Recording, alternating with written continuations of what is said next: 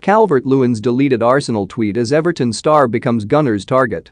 An old tweet that has resurfaced suggests Everton striker Dominic Calvert-Lewin may already have an affection for Arsenal amid the news the Gunners want to lure him to the Emirates. Mikel Arteta's main transfer target this month was clearly Fiorentina forward Dusan Vlahovic, but the Serbia international is proving particularly difficult to negotiate with and is reportedly hardly excited by the prospect of joining Arsenal.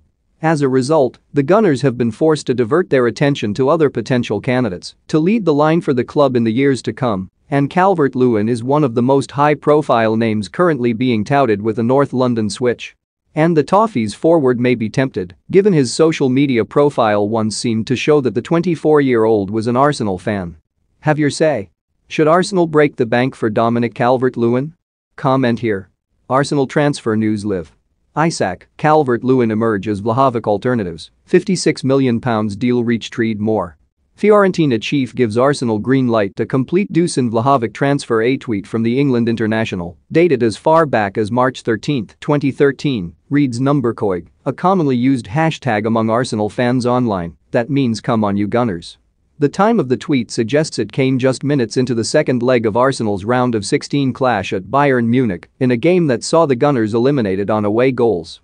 Former Arsenal forward Olivier Giroud put Arsene Wenger's men on front on the night inside the opening 5 minutes, meaning Calvert-Lewin's tweet is likely to have been written just after the Gunners gave themselves a fighting chance to overturn the 3-1 deficit from the first leg. Ultimately, Calvert-Lewin ended the night disappointed as Arsenal fell just short against the German giants. Laurent Koscielny added a second late on, but it was too little too late, and Arsenal failed to find the third they needed for a memorable victory on Bayern soil. Fast forward just under a decade later, and Arsenal are linked with Calvert-Lewin, as the Toffees forward is viewed as one striker that could get the Gunners back into the European elite.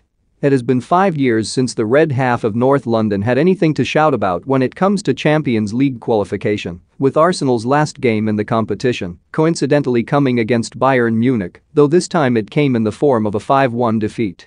While Arsenal are aware they have very little chance of prizing Calvert-Lewin away from Goodison Park this month, the Gunners' hierarchy are rumoured to be willing to wait until the summer window.